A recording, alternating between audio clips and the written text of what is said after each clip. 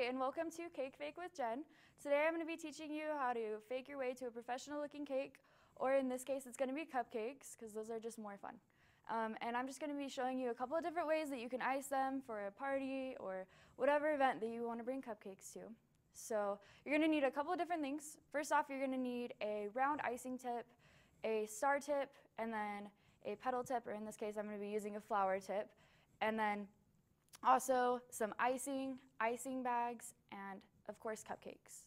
And then optional, you can also have some sprinkles if you want. So to start off, I'm just going to show you, I have some lemon cupcakes and also some chocolate cupcakes prepared already.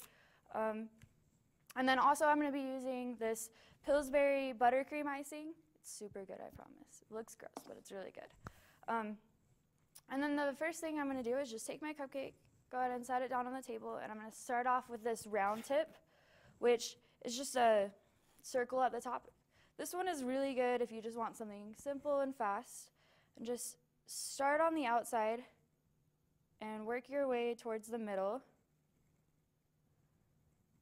And then as you get to the middle, just pull off, and it'll form this little peak of icing right there.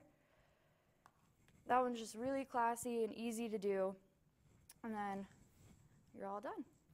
So the next one that I'm going to be doing is going to be with this flower tip, because I forgot my petal tip.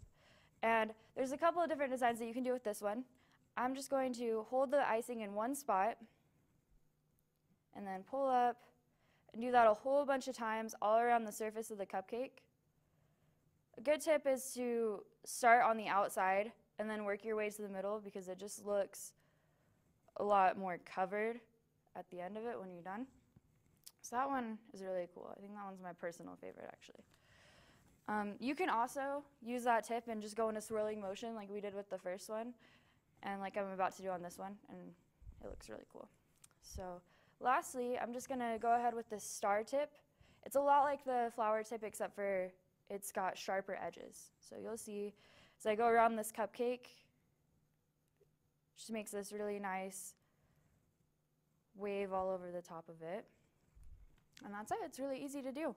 If you have a little bit of extra time, you can take some sprinkles. I'm just going to be using these pastel colored stars, and they're really cool. I actually bought them for Easter, but that's over now, so if you want to do something else, that's cool too.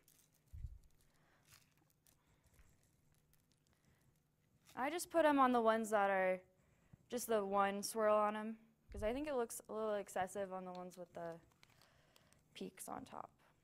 All right, and unfortunately that's all the time that I have for today, but I hope you guys will use these tips and go out and bake some cupcakes of your own and show them off to your friends. So thank you for watching.